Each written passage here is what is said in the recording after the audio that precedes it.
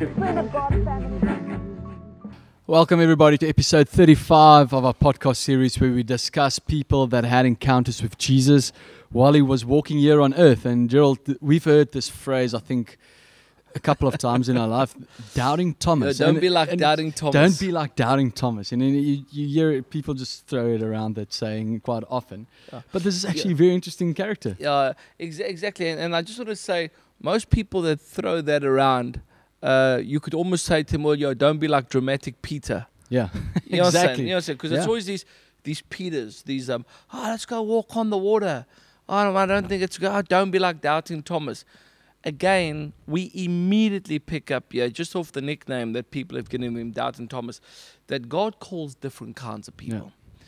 And sometimes that cynical friend that's in the friendship circle, he's there for a reason, because if he finds out something real about God, because he's really asking the questions, that could be the key to freeing us all. And we'll probably speak about that later. But and we're saying that, you're saying the cynical people that we have sometimes in our group, but he's one of the few guys that actually said, look, if we have to die for this cause, let's go. Let's die for this. And I'm not, this is, even though we say doubting Thomas, but this is something that I believe in this cause that he believes in.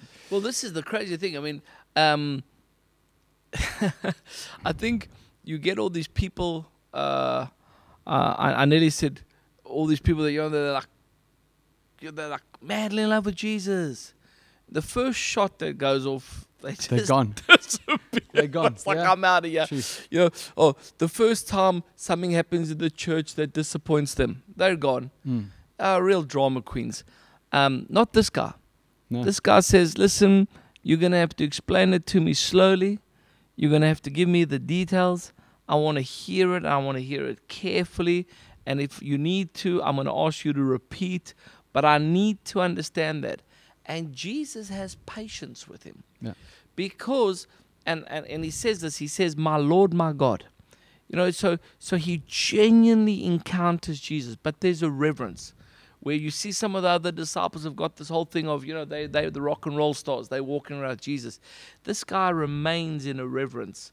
And other people even think it's him doubting at times. Yeah. So everybody's seen Jesus now, all the rest of the disciples, and he's one of the last to actually encounter Jesus. Yeah. But this was more Jesus also reaching out to him. Yeah. I think Jesus comes in and sees everybody and says, where's Thomas? Where's Thomas? I remember Peter's story. I know where Peter's not, but where's Thomas? Yeah. And I think that happens. Disappointment. Ryno, you and I have been in ministry a long, long time now. We know that trauma, disappointment, people handle it differently.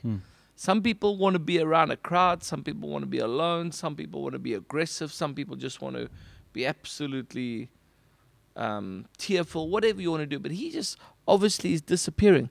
But again, it just reveals Jesus. It just reveals Jesus. Jesus says it's important for me to make my way to him. And encounters him. And that's when he comes out. He says, my Lord, my God. Yeah. So he sees Jesus. Still, obviously, a little bit of doubt. Jesus recognizes this, shows him the hands, the nail-pierced hands. And this is when things starts changing in his life, And I think for me, that one psalm just comes up all the time. Taste and see that the Lord is good.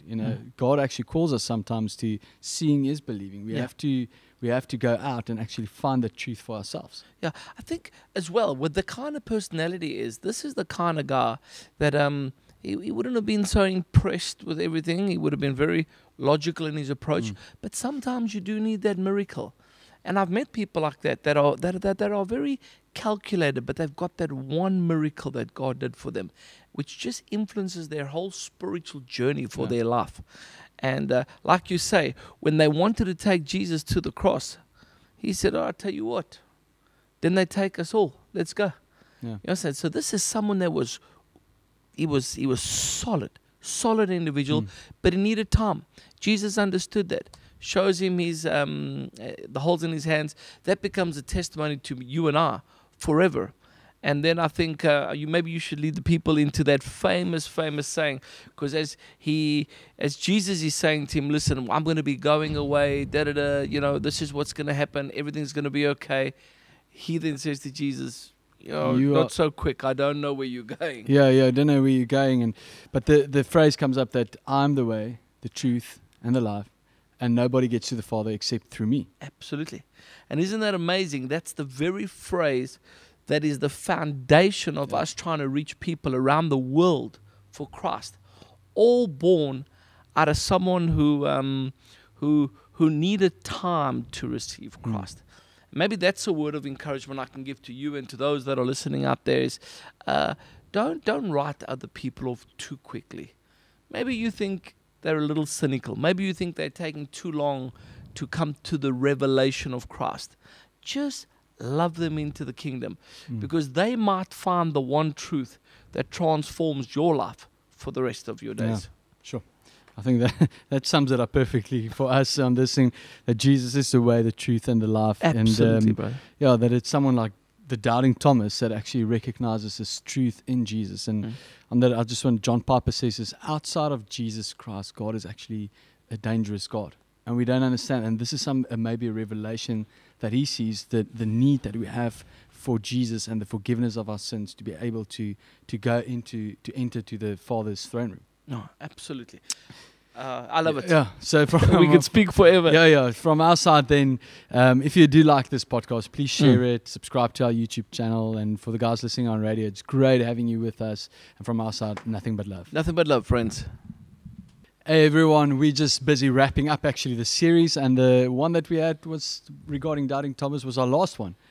And we are going to take a break for a short while. But Gerald, we discussed Jesus now in this time that he encountered people on earth while he was here physically. That's right. If there was one thing that stood out for you, what is it? Jesus wants to connect and not necessarily correct. No. And in his connection, you want to correct. Yeah. So that's the bottom line for me. I'm so encouraged right now. I cannot tell you. I met Jesus, again. I met Jesus. I like the guy. I like him. He's my Lord. He's my Savior, yes. But Jesus wants to connect. He's keen to connect, no matter what kind of vulnerabilities you've got. Yeah. And then from my side, I think we just overcomplicated stuff a lot of times. And it's actually simple. The gospel is simple. It's the good news. That is what it was about. That was what his life's testimony was about. Whatever you do, don't make Jesus Pentecostal. Don't make him Reformed. Don't make him Catholic. Don't do it. Let Jesus just be Jesus. That's it. So we're ending off this, and next year we're gonna start off with a brand new series.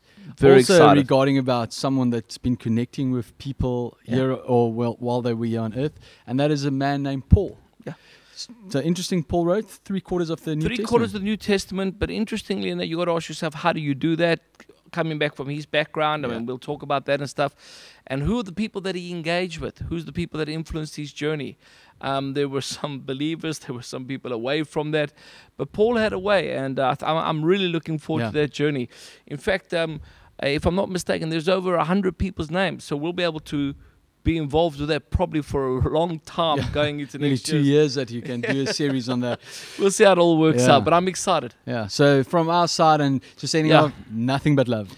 Nothing but love, friends, and I want to remind you that, like Ryno said, 2 weeks, we're just going to be breaking out. Middle of January, we'll be coming back, and we'll let you guys know. And Ryno, I just want to take a moment to thank you, partner. Yeah. It's been incredible to be on this journey, learning about Jesus together, and God bless you. God bless, and Merry Christmas. Merry Christmas. Nothing but love.